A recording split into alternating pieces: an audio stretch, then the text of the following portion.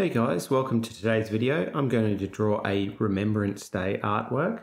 Now I'm starting off with the middle of a poppy and I'm stylizing the leaves here using 4 petals for the middle poppy, and then I'm flicking out some lines for some details. The next part is to draw a poppy that is in behind the other one. So you can see there that I've created the middle and the 2 petals, and there's another petal that goes in behind there that you won't see. Again, flick out the details on the middle of the poppy. Now for the 3rd poppy, I am drawing on the petals.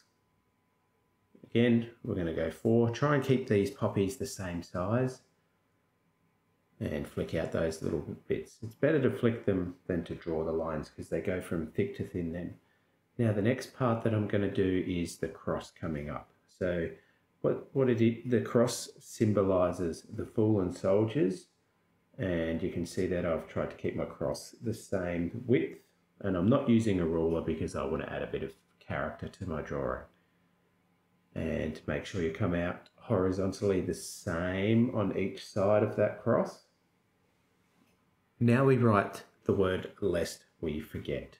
And this is to remind us to remember the fallen soldiers from all wars.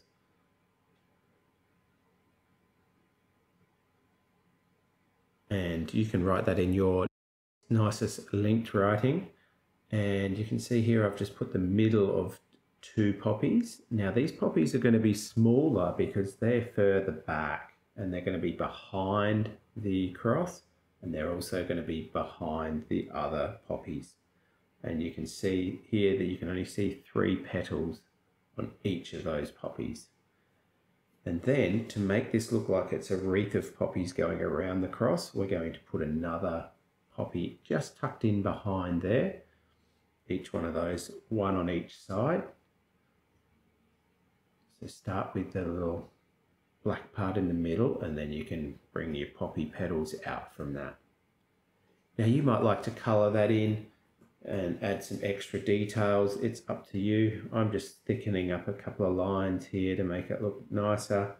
You could even add a soldier's helmet on top of your cross. You could add some other details, but this is just to show you how to draw a basic artwork for Remembrance Day.